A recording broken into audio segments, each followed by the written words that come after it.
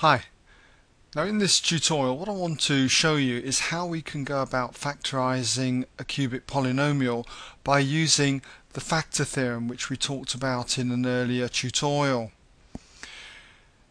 Now before we start, if you get a question like this and it's not got f of x is identical to this, then I would always suggest that you put that. So let's start with let f of x. We'll define f of x as being identical to this expression here, this cubic polynomial, 2x cubed minus 3x squared minus 11x plus 6.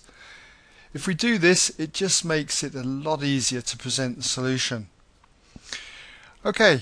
What we need to do now is to substitute values of x into here, and what we're trying to do is find some value of x which will make this 0. But I just want to give you a few tips before we start. Remember that when you factorise f of x, okay, let's just put f of x over here for the moment, it's going to consist of at least two factors, okay? One of them will be in one bracket here and the other one will be here. Now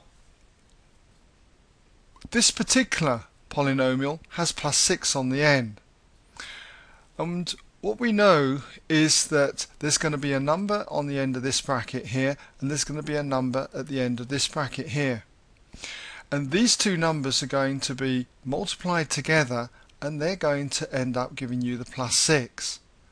So what could they be?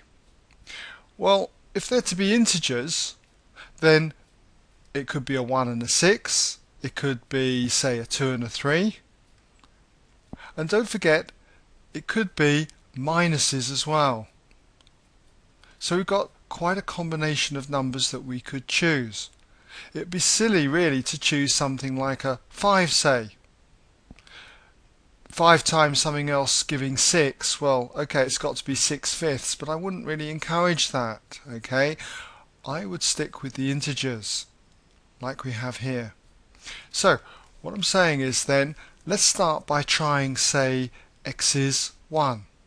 And if you were to do f of 1, what we would have is f of 1 would equal, we would substitute x is 1 in here and have 2 times 1 cubed, minus 3 times 1 squared, minus 11 times 1 plus the 6.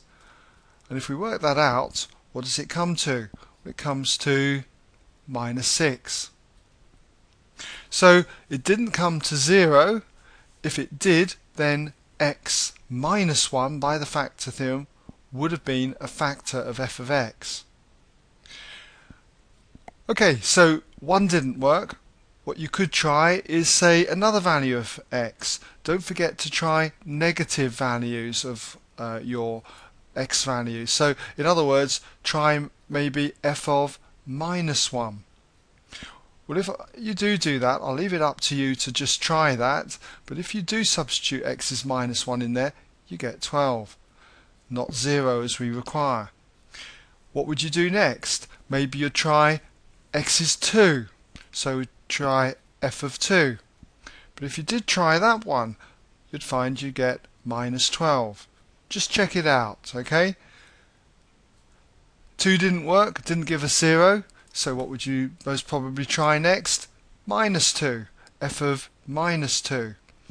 So if we substitute x is minus 2 into here, you've got 2 times minus 2 then all cubed, minus 3 times minus 2 all squared, minus 11 times minus 2 plus 6. And if you work this one out, what you get here is minus 16 minus 12 plus 22 plus 6, and that comes to 0. So we hit the jackpot. That means that now that we've got f of minus 2 equaling 0, by this line here you can see that the q here corresponds to the 2. So it means that x plus 2 is a factor of f of x. So if we put that down, we've got that therefore x plus 2 is a factor. Now, once we've got that x plus 2 is a factor, once we've got one factor, we know then that basically f of x is identical to x plus 2 multiplied by some other factor. Let's just put a question mark there. Now there's several ways that we can get this factor. It's often called a quadratic factor in cases like this. This one's a linear factor, and then we need to multiply it by a quadratic factor, something that starts off with an x squared term, then an x term, then a constant. Now to get that quadratic factor, one way that we could do this is to divide both sides of this equation here by x plus 2, and that would give us the quadratic factor, the question mark in there. It would be identical to f of x divided by x plus 2. So what we could do to get it then is to do algebraic long division. That's one way, and that's the way I'm going to show you in this tutorial. In another tutorial I'll show you another way that we can get that quadratic factor. Okay, what we'll do is algebraic long division to get that quadratic factor here then. And so what we have then is, for the quadratic factor, I would always suggest that we write that in for the quadratic factor. Just gives the reader some idea what we're doing, hopefully anyway. Okay, so for the quadratic factor, let's put a line down there, section it off. I'm assuming that you're familiar with algebraic long division. If not, you can always go to another video on my website. Look under the main index of tutorials for algebraic long division, or you might even see a link on this page if you're viewing it on my website. Okay, we've got to do x plus 2 then into f of x, 2x cubed minus 3x squared minus 11x plus 6 to get that quadratic factor. In the usual way, what do you multiply x by to give 2x cubed? Well, it's got to be 2x squared. Multiply the 2x squared then with the x plus 2 and you get 2x cubed, and 2x squared times 2 is 4x squared. Subtract to find out what the remainder is here. So you've got 2x cubed minus 2x cubed, that's 0, minus 3x squared minus plus 4x squared is minus 7x squared. Bring down the minus 11x, so just mark that in there, minus 11x. Start all over again. What do you multiply the x by to get the minus 7x squared? So that's going to be minus 7x. Put it up there. Multiply minus 7x with the x plus 2 and you get minus 7x squared minus 14x. Subtract to get the remainder. So do that. Minus 7x squared minus 7x squared is 0. So you now have minus 11x minus 14x, which is going to be plus 3x, or just simply 3x. Bring the 6 down now. Put it there. What do you multiply the x by to get 3x? And it's going to be plus 3.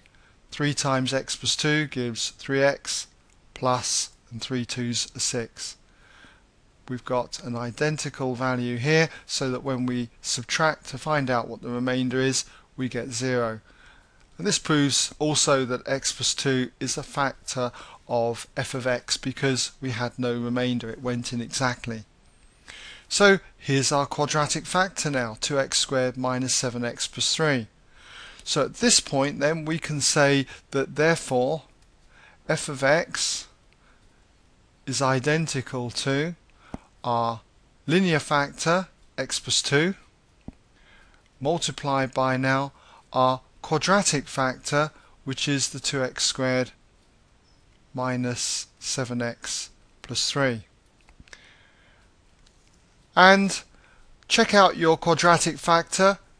Quite often that quadratic factor factorizes again into two linear factors, and this one is no exception. It does. So we've got x plus 2, the first factor, and then this quadratic factor splits into two linear factors, and in the usual way just factorize it. We've got 2x and x giving the 2x squared. We need a minus 1 there and a minus 3 there.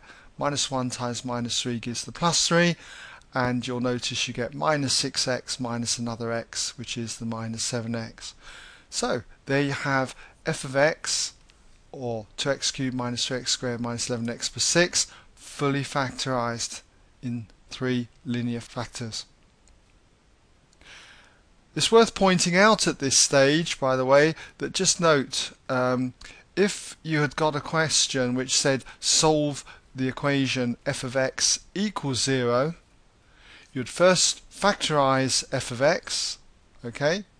And then once factorised, we can say that each of the factors would equal 0, and that would lead to x equaling minus 2. For this factor, 2x minus 1 would equal 0. That would lead to x equaling plus a half. And for the factor x minus 3 equaling 0, x would equal 3. But we're not being asked that in this particular question. Okay, so don't write that down, okay, as the answer to this, because it wasn't an equation. It's just factorise it.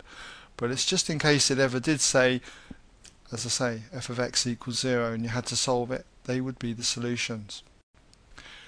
Okay, well that brings us to the end of this tutorial on factorising a cubic by using this particular method to get the second factor by using algebraic long division.